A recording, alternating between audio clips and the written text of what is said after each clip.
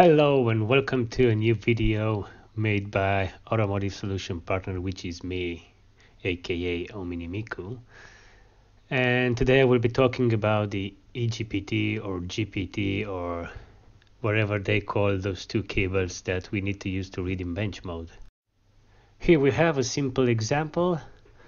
We're using Flex to read a EDC16U34 from the VAG group, using the GPT mode, the bench mode as they call it.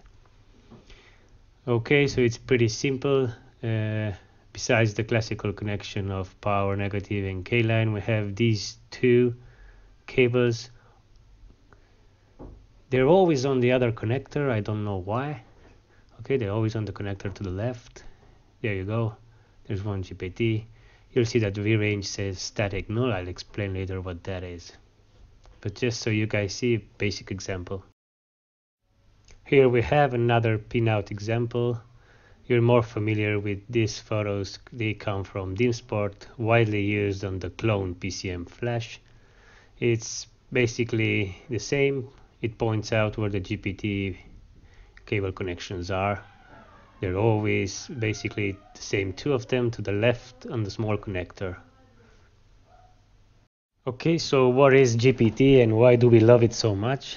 Basically, this has been like a revolution for us because it makes our tuning lives easier.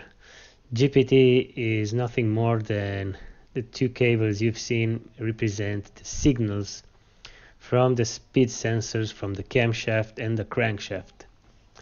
Okay, so let's say someone, I don't want to name the company, figured it out that if we simulate that the car, rather the engine, is running by cheating the ECU with signals to the Hall sensors from the camshaft and the crankshaft, then the ECU must operate the flash or the MPC and the EPROM at the same time. So that's how we get access to the EPROM too, by cheating the ECU, telling her the car is running. And then the MPC makes the EPROM start functioning, and then we get access to read it. Here's an example used by Flex. You can see on the pins 7 and 8 and 9, which is basically what we use for GPT. That's where our brown and white cables go.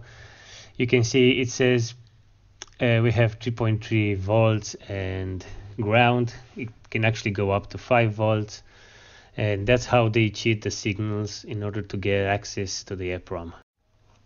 Here we can see a basic example of a pull down Hall sensor. You can see the resistor of one case between the 5 volts and the signal.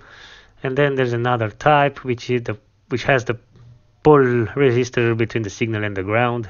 These are the most common. We also have a dual type and the adjustable air gap Hall sensor.